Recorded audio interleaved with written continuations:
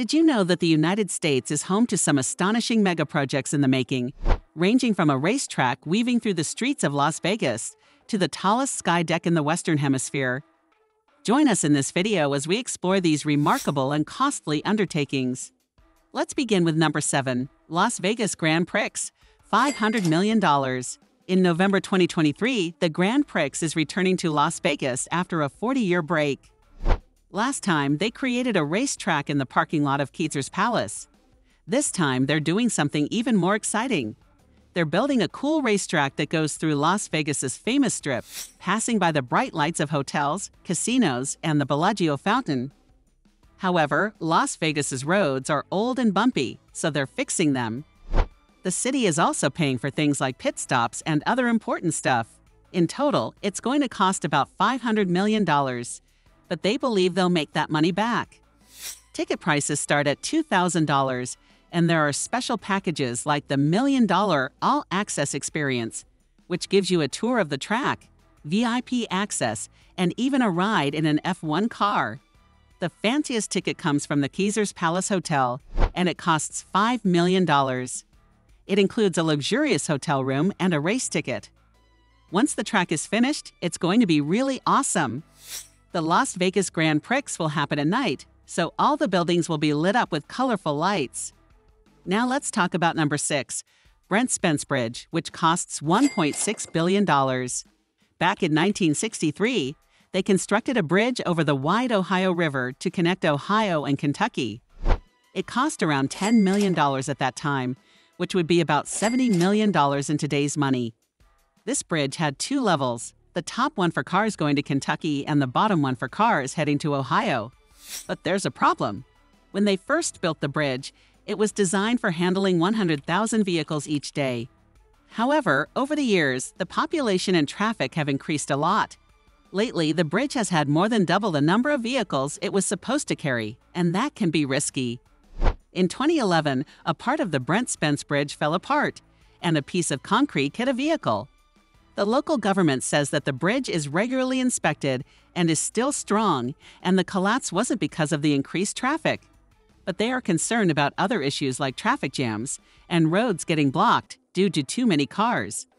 So the government has given the green light to a plan to build a second bridge for $1.6 billion. This new bridge doesn't have a name yet. It will handle all the highway traffic from interstates 71 and 75, while the original bridge will handle local vehicles. This should reduce the amount of traffic and decrease the risk of traffic jams. Now let's move on to number 5, MSG Sphere, $2 billion. This project takes us back to Las Vegas. The company that owns Madison Square Garden is creating an incredibly fancy entertainment venue that's unlike anything else in the world. Inside, it will have the largest LED screen ever, wrapping around the walls to immerse the audience in the show. This screen will also have special effects like scents, wind, and vibrating seats to make it feel as though you're part of the action. It's a top-quality entertainment experience that completely engages you. The outside of this place will be impressive too, with changeable lights. In the fall, it might look like a massive pumpkin, and in the winter, it could resemble a giant snow globe. Additionally, this MSG Sphere will be the largest circular building globally, even larger than the Avicii Arena in Stockholm. Originally, they planned to open this $2 billion venue in 2021, but the COVID-19 pandemic disrupted their plans. Now they're aiming to open it in 2023. If everything goes as planned, they might also construct a similar venue in London, but that's still awaiting approval. Number 4, Gordie Howe International Bridge, $4.5 billion. This is the most ambitious project on the list. It's going to be the longest cable-stayed bridge in North America, connecting Canada to the USA. The bridge will be 2.5 kilometers long and will have 6 lanes for cars. It's going to cost around $4.5 billion. To give you an idea of how much that is, it's almost 3 times more expensive than the Brent Spence Bridge project and more than twice as costly as the MSG Sphere. Here's something interesting. They had to relocate a bunch of snakes for this project. There's a type of snake called the Butler's garter snake that lives in the area where they're building the bridge.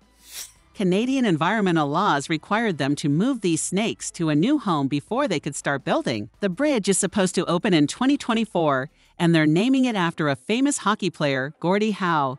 He spent most of his career with the Detroit Red Wings. Even though he passed away before they started building the bridge, his son thinks it's a good name for it. Gordie Howe began his career in Canada and then moved to the USA. So it's fitting that the bridge connects these two countries, and that's why they chose his name for the project. Number 3. Amazon HQ2, $5 billion. Next up on the list is Amazon HQ2, a new large office for the second largest company in the world. They already have a fancy office in Seattle, Washington, but they want to make it twice as big because they're making a lot of money. When HQ2 is finished, it will have room for 50,000 workers, which is more than their first office, HQ1, where 40,000 people work. It's quite a journey for a company that began in Jeff Bezos' garage. Initially, HQ2 wasn't planned for Arlington.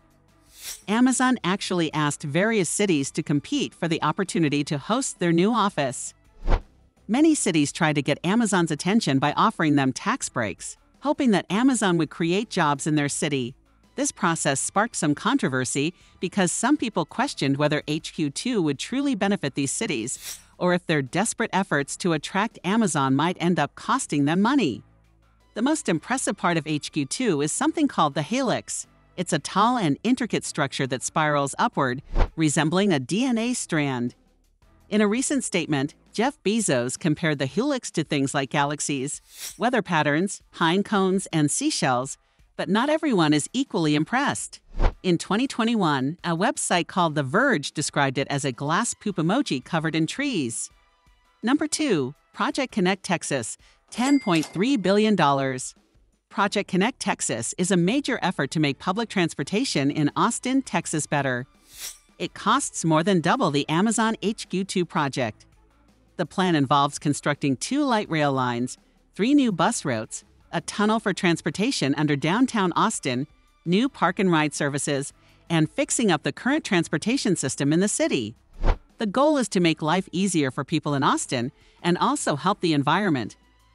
They want to have a fleet of vehicles that don't produce any pollution, which means all the buses and trains will run on electricity.